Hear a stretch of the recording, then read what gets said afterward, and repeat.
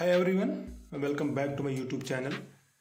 As you guys already know that the development of a launcher has been stopped and it is no longer updated on Google Play Store or anywhere else.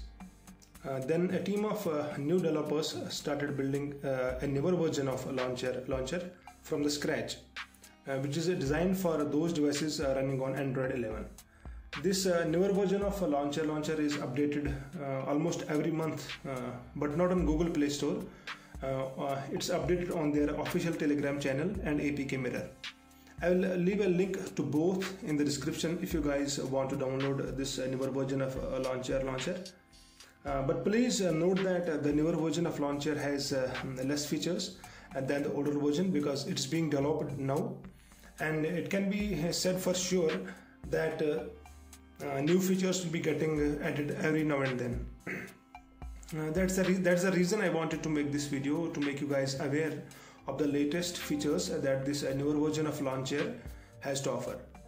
Actually, it was updated recently around a week back with some more features. So without wasting any time, let me take you guys straight to the main point. If you guys want to download this launcher, what you guys need to do is that you need to download this launcher from APK Mirror or their official Telegram channel. And one more thing you guys need to do is that you need to download the latest version of Lawnfeed if you want to enable Google Feed on the main home screen. You need to download the latest version of Lawnfeed because the older version of Lawnfeed will not work on this newer version of Lawnchair. What you guys can do on home screen is that you can swipe up for app drawer and you can swipe down for notifications. So that's all what you can do on the home screen. Now let me take you to the settings of this launcher by long pressing on the home screen. So once we go to the this launcher settings, now let me go to the general settings.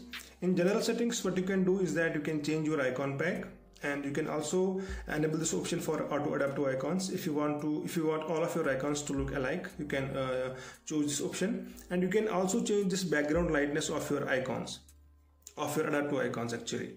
And what you can do here in general settings is that you can also change this notification dots option. For that, you need to give notification access to this launcher, and you can also enable this home screen rotation if you want to use this launcher in portrait or landscape mode.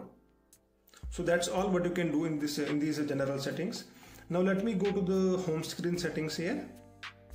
In home screen settings, what you can do is that you can change the grid and icon size here, and you can also change, for example, you can change the number of rows and number of columns, and as well as you can change the icon size and label size.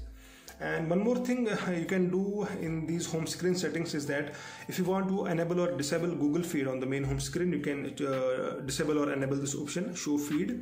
If you are installing any new application and you want that icon to appear on your home screen, you can turn on that option as well. And you can also enable this at a glance widget. If you don't want this at a glance widget on the home screen, you can disable this option. And they have also provided this double tap to sleep feature, which needs accessibility permission. For example, if you want to enable this double tap to sleep feature, you need to give accessibility permission to this launcher. So that's all with these home screen settings. Now let me go to the dock settings here. In dock settings, they have not provided that many options. Only if you want to enable or disable the search bar, you can do, and you can also change the number of icons in the dock.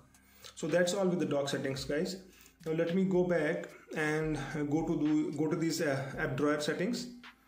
In app drawer settings, you can hide applications from your app drawer. This is the feature they have added recently.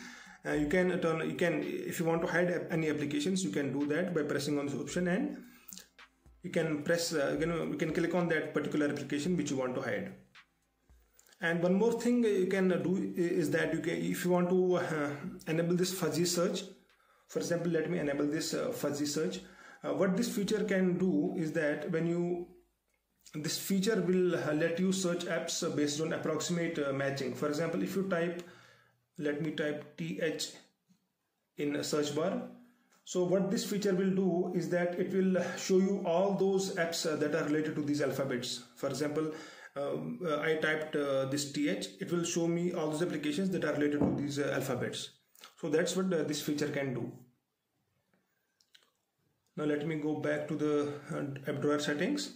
So you can also change this background opacity, and you can also change the number of columns here, and you can also change the icon size as well as the label size. So that's all with this app drawer settings, guys. Now one more feature they have provided here is what you can do with the folders. So this is the folder option. You can change the number of columns and number of rows in folders. The maximum value is 5 for columns as well as rows. So we can change the number of columns and rows to a maximum of 5 in folders. So that's all with these. That's all with the folder settings here. So these are all the options that are available right now for this launcher. And as I already told you guys that this is expected to get updated every now and then. Actually, it's getting updated every month, like I told, and more features are expected to come in the future. And if you want to join their Telegram channel, I will leave a link in the description. You can join the Telegram channel as well, or you can just head over to APK Mirror if you want to download any latest version of Lawnchair if it comes in the future. So that's all for today's video, guys, and I hope you enjoyed this video. And if you did, please consider subscribing to my YouTube channel and press the bell icon so that you will not miss any notifications from my upcoming videos. Thank you guys, and see you guys in the next video.